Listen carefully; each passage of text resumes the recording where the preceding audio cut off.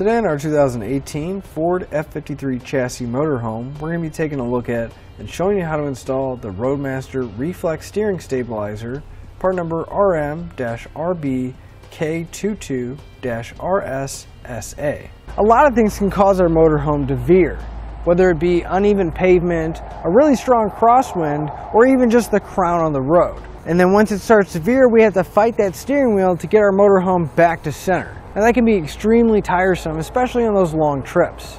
Our Roadmaster steering stabilizer is going to minimize a lot of that. We're not going to feel so tired because we're not going to have to fight the steering wheel trying to get it back to center. Here's what our steering stabilizer is going to look like once we have it installed. Because our steering stabilizer is going to have this spring, and when it's in the center position, it'll have a little bit of tension. But once we turn one way, the spring is going to extend and naturally want to come back to its resting state. And then when we turn the other way, it's going to compress the spring, naturally wanting to extend back out. So our motorhome is going to constantly be wanting to go straight and come back to that centered state. The way it's going to accomplish that is one end of our steering stabilizer is going to be attached to our tie rod, and then on the other end, it's going to be attached to the frame. So we're going to have a nice solid connecting point that's going to have that constant pressure wanting to come back to center. Our steering stabilizer is going to come with everything you need to get it installed, including the stabilizer, all the necessary brackets and hardware. So now that we've seen what it looks like and gone over some of the features, let's show you how to do that now. To begin our installation, we're going to start on the passenger side. Now on our front axle here, we're going to have our U-bolts that are going to be going around our leaf spring pack. We're going to need to take off the two nuts on the rear U-bolt. So we'll grab a 1 1/8 inch socket. Now you want to hold on to the washer and the nut for each one that we take off. We can grab our frame bracket here, and you're going to see that it's going to have 3 different holes, a smaller one, a larger one, and kind of a slotted hole. We want to put the slotted hole towards the tire, and the small hole is going to be pointing towards the back of the vehicle. So we'll just line up our U-bolt coming down. We're going to slide our bracket up. Then we're going to replace that hardware that we took off. For now, we'll just get it started hand tight, so we don't have to worry about that bracket coming down and dropping. And we'll tighten up our nuts. Now you kind of want to alternate to make sure they go down evenly.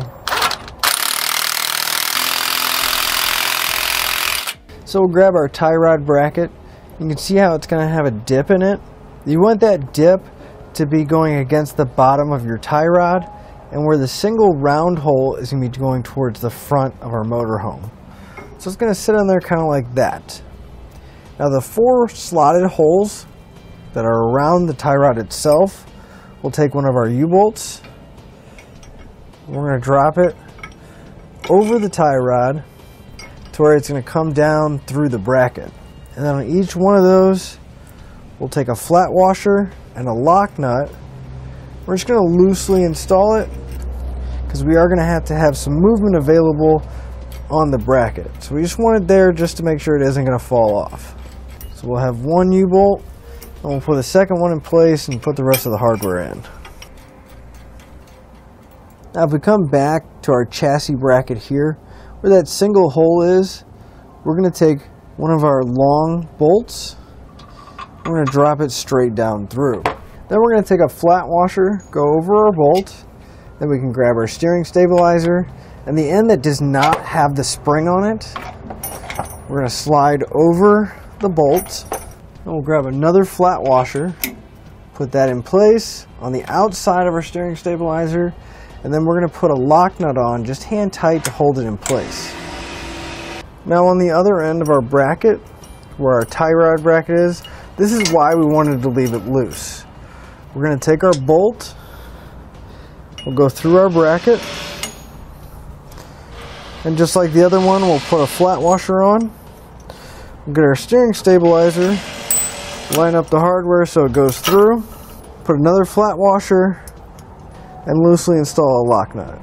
Just want everything to be hand tight, that way we won't have to worry about the steering stabilizer moving or falling off, but we can make any kind of adjustments before we tighten everything up.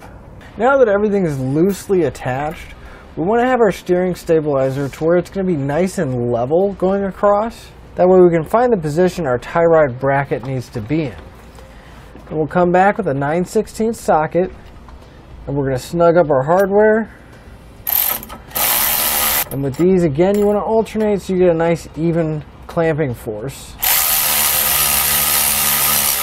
We're going to snug them down to where they're nice and snug, to where our bracket isn't going to be moving.